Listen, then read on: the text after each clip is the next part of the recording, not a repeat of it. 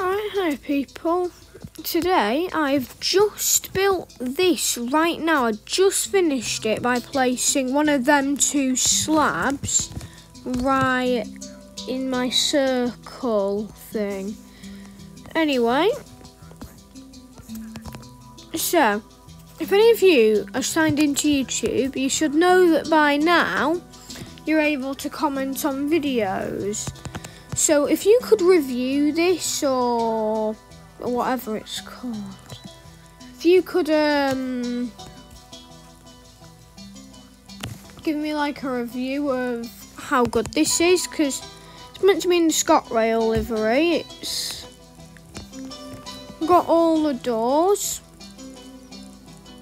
It's got pretty much everything on it.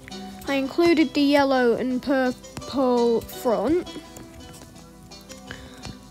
Oh, yeah, I forgot I broke a part of my station while I was building this in the first carriage. When I was building coach A, I broke that block of my station.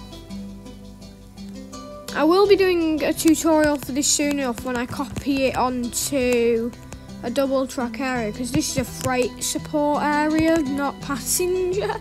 So I'm not going to put any passenger trains on this line, just freight.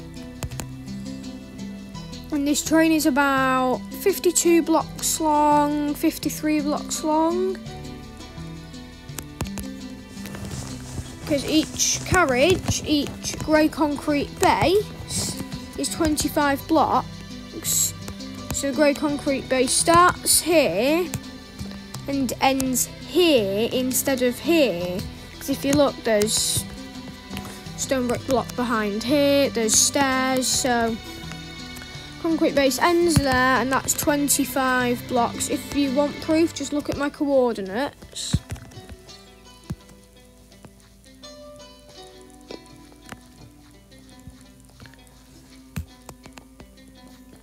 And that was 25 blocks.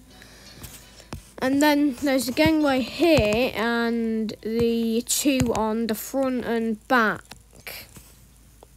There and there. So yeah, I will be furnishing this someday. I might remove all the doors on this side. I'm probably not going to do that with this one. I'll probably just find out a way to do that, but by the way, this is not my design, so don't look up a tutorial for a GWR pacer. Don't look up that, please. Anyway, if you could review this in the comments, then that'd be great. Thank you, and goodbye. Oh, wait. Subscribe to my channel, please. Please!